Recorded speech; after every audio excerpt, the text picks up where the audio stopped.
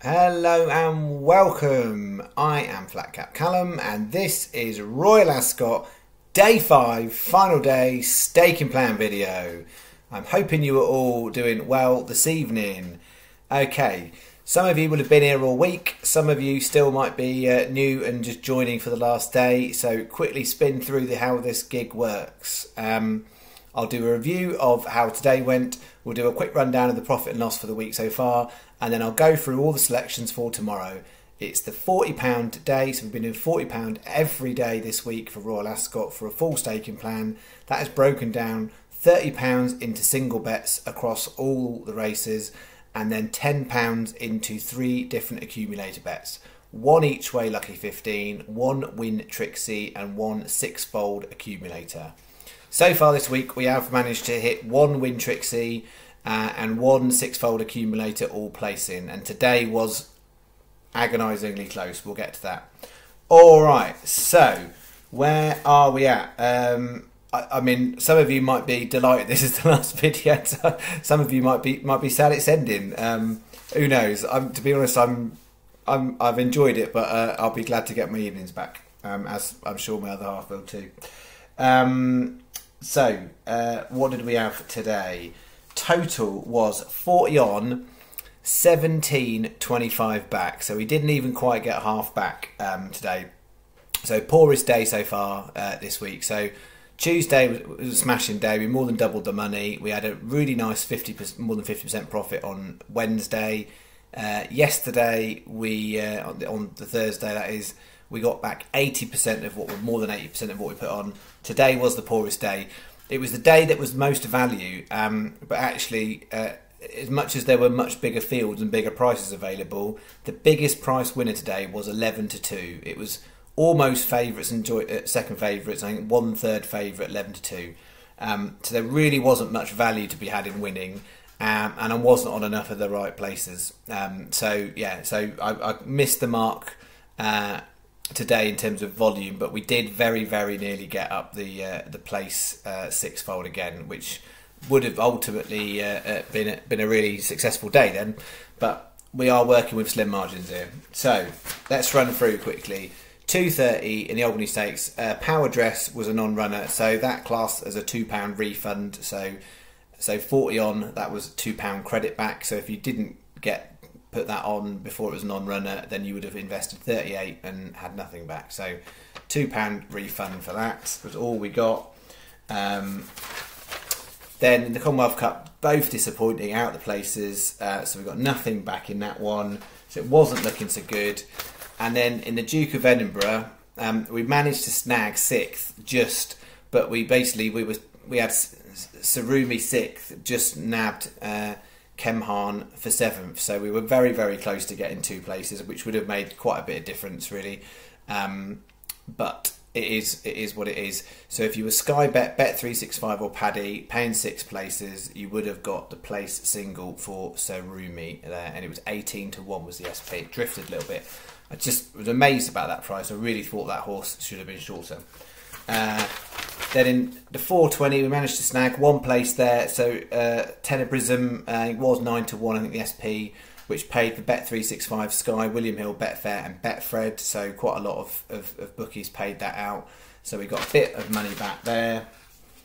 Then in the Sandringham I went 5 across the field. My number 1 horse was the only one that snagged a place there. I think it snagged 7th. So that was fine for Sky, Bet365 and Paddy. So I appreciate if you were betting with outside those 3 bookies, you wouldn't have got as much return as we did for channel statistics. I'm imagining the majority of people watching this probably used one of those 3, but I know there'll be others who, particularly if you're out in the high street, wouldn't have got that extra place. So we got a little bit back there. And then Dark Moon Rising looked like it actually might do something, then completely faded, so that was no joy. And in the last race we did actually hit a winner, so Latin Lover, if you took the price last night or even this morning, you'd have got a much better result than what I did for the channel statistics. So it was 5-1 SP is all I got on there, so you would have got more than double, so it was a £6 back for 5-1. So you would have got much more than that, more than double that if you got the 11-1. So that was that. Then the Lucky 15, complete write-off today. None of these were really that close, so it was a poor Lucky 15 today. The Win Trixie, I wasn't on the right ones basically, so I was between Meditate and March. I thought they were the best two by a mile. Put the wrong one in the Trixie. Catch It was disappointing, so that was finished 5th, disappointing. Changing the guard. Just won that, so we did get one out there, but no money back. And then in the 6-fold, the first 2 went in, and I'm sure people were starting to think, oh, we got 2 winners here, could this be something? And then Surumi snagged a place, and still live here, this still could happen. And then Catch It went and finished 5th, 4th would have been enough.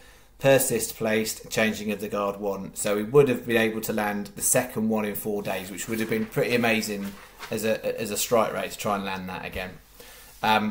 Overall, that's where we are. So rundown of the monies. We are, if you'd invested everything this week, £160, you would have back £210.71p based on SPs using Paddy, Bet365 or Sky Bet.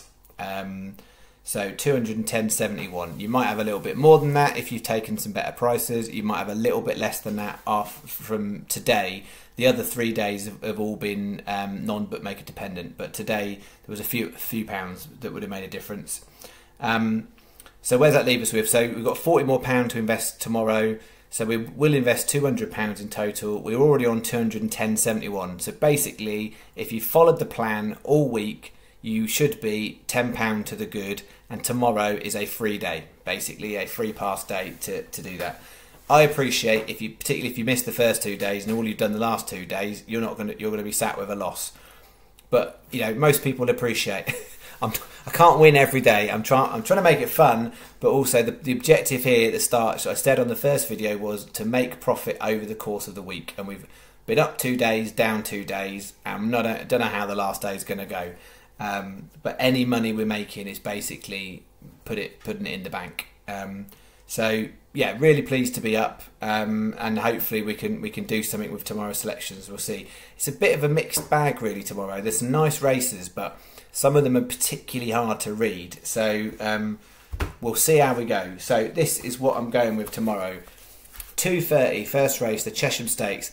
Very hard to read. I think the value horse is Faisal Road.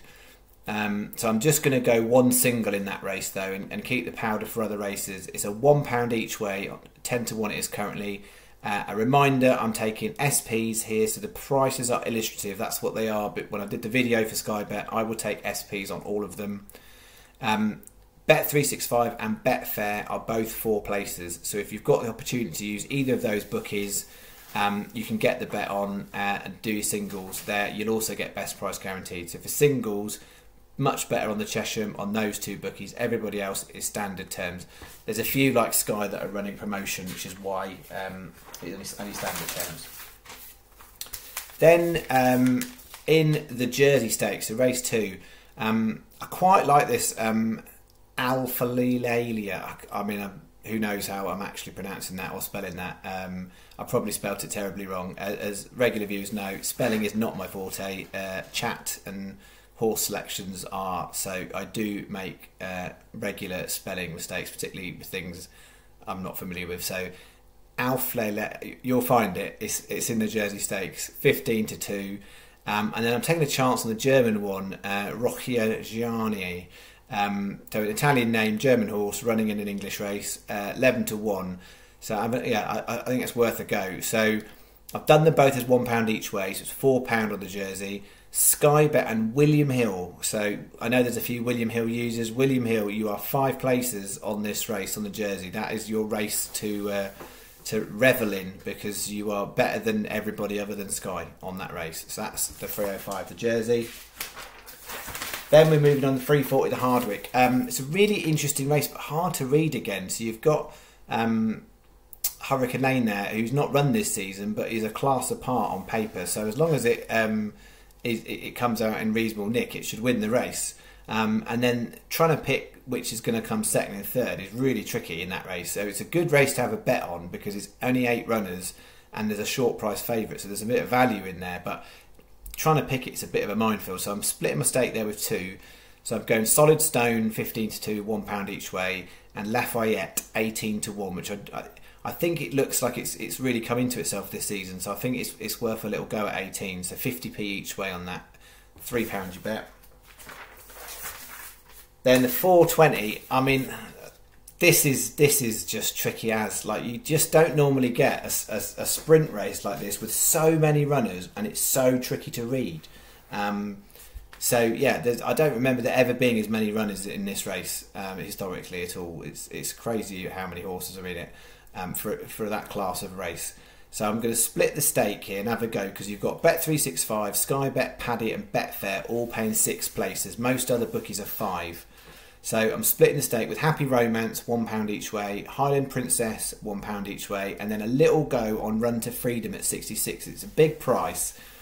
It looks like it still could be a bit of an improver, so I'm taking it to maybe try and sneak a 5th or 6th place. So we'll see how that goes. So that is 66-1 currently. I'd imagine it could even touch 100 tomorrow. I don't think it's the type of horse that's going to get suddenly backed in. So yeah, maybe it's worth a little go is what I believe. Then the Wokingham, my favourite race probably of the whole week. I just have a lot of fond memories of the Wokingham. I've done well in it in the past. It's not everyone's cup of tea. It's a big 6 furlong cavalry charge. And I'm not saying just because I've done well in the past, it will do well there. But it's this race at the end of an Ascot week when it's not gone well has got me out of a hole a few times. So clearly I don't need to get out of a hole. We might need to get out of a hole tomorrow if it's not gone well in the first few races. But yeah, I'm a real fan of the Wokingham handicap. I just have very memories of it literally as a child of the Wokingham handicap. For some reason, it's stuck in my head. So I'm going 4 against the field. I've got 2 preferables and then 2 others we're having a go at. So the 2 I like the most in this definitely are First Folio at 12s and Gulliver at 20s. I think there's value in both those prices.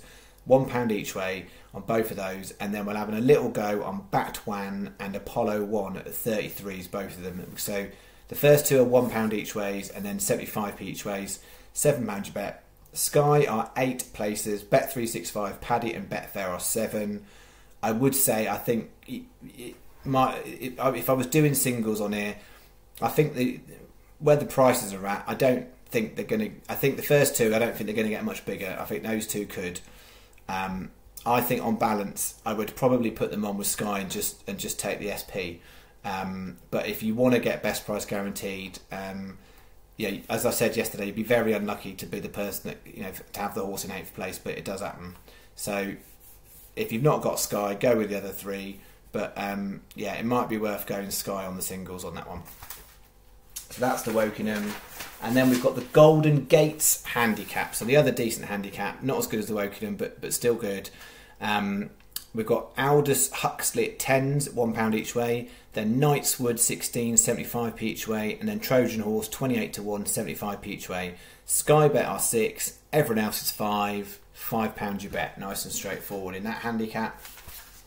And then finishing off, I always think it's a funny race to finish off this. It's not the most exciting race, and I don't know why they choose to finish on this race, but it's I don't get excited about the Queen Alexandra.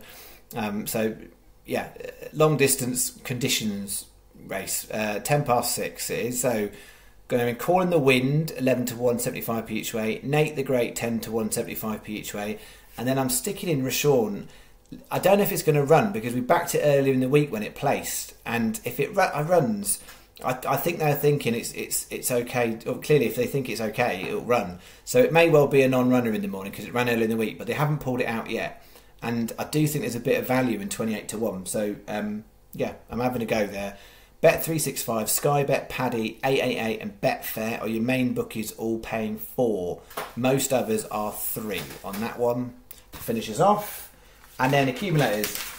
This is what I've stuck in the main lucky 15 for tomorrow. The 305 Alphalia 15-2, 420 Happy Romance 18s, 5 o'clock Gulliver 20s, and 535 Trojan Horse 28-1. So I've got some big prices in there for the last day lucky 15, 20p each way, £6 you bet.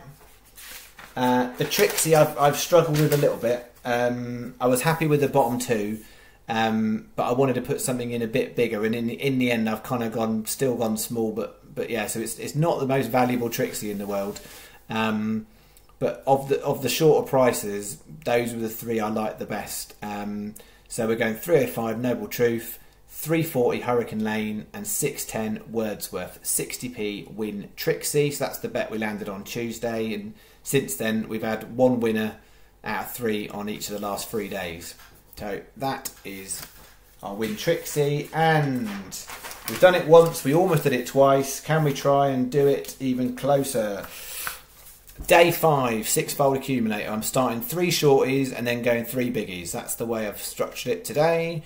So 230, we're going with the favourite Alfred Munnings. 305, going the favourite Noble Truth, 7-2. 340, the favourite Hurricane Lane, 4-5. And then if we're through those first 3 legs with those favourites, then we're on rolling the dice on a bit more value. 420 Campanelli. I didn't include it anywhere else in the staking plan, just in this. Then we're going 5 o'clock First Folio and the 5.35 Aldous Huxley. 80p each way, 6-fold, £1.60 you bet.